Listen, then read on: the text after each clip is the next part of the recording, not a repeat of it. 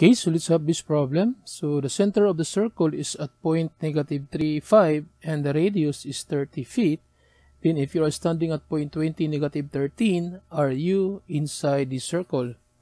Now to solve this problem, we just need to compute the distance from the center to your point using the distance formula.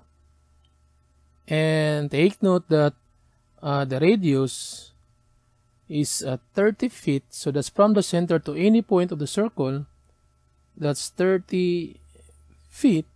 And to solve this one using the distance formula, so distance formula, that's the square root of x sub 2 minus x sub 1 squared plus the y sub 2 minus the y sub 1 squared.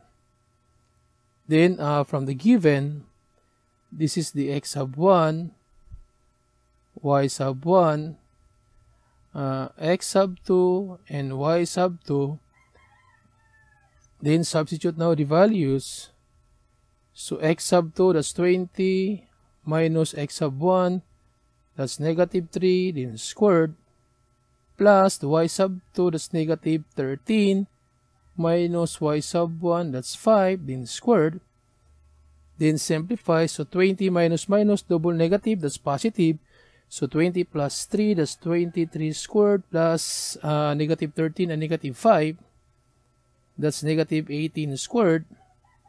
Then simplify, so 23 squared, that's square root of 529.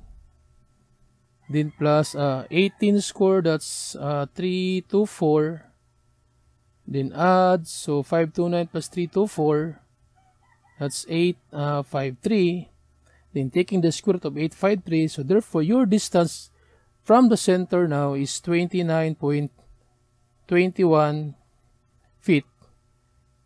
So since your distance from the center is only 29.21 feet and the radius is 30 feet, so from your distance D, that's 29.21 feet, is less than the radius, that's 30 feet.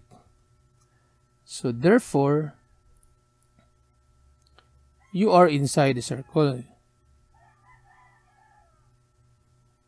So this is now the answer.